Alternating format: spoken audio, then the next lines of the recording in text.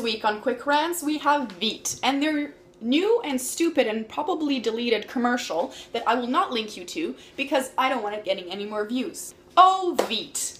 You managed to offend everybody in a span of like 3 minutes in one little commercial. How? Well, you offended women because you basically told us that if we don't shave, we are now men, we are gross, it's unattractive, the guy we are with will be completely disgusted, and how dare we? You better shave so you can get your femaleness back.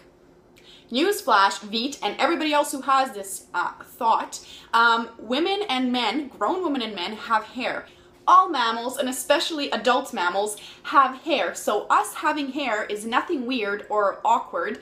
It's normal. And if someone is choosing not to get rid of their hair, maybe because it's too fucking cold to go outside without hair on their legs, maybe it's not convenient right now, maybe they have exams, and maybe they just don't want to do it. So Veet, shove it, okay? You also managed to offend the guys because, one, you made it look like a fat, hairy guy is unattractive, gross, and how dare he try and be part of a relationship, get out of bed. Two, you made it seem like any guy who is okay with his girlfriend being hairy is now this weird dude, what the fuck, like what's wrong with you, why is your girlfriend hairless? And you also offended transgender people who maybe don't conform to either one of those two gender binary. You were also super heteronormative because you implied that two guys in bed, there's something weird about that and awkward, and why would this guy be in bed with this dude?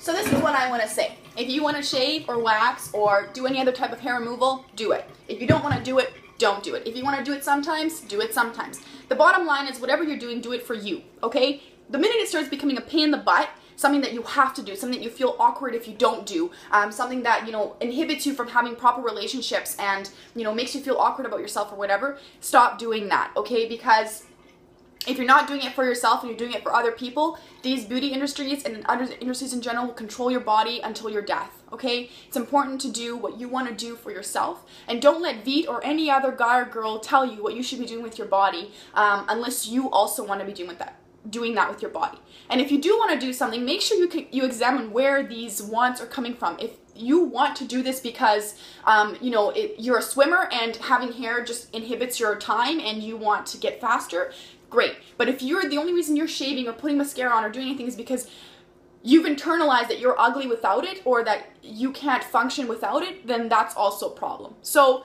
do what you want to do, but also know why you want to be doing that thing, and make sure that it's body positive and goes along with what you believe about yourself and about the world. And with that rant out of the way, enjoy your day.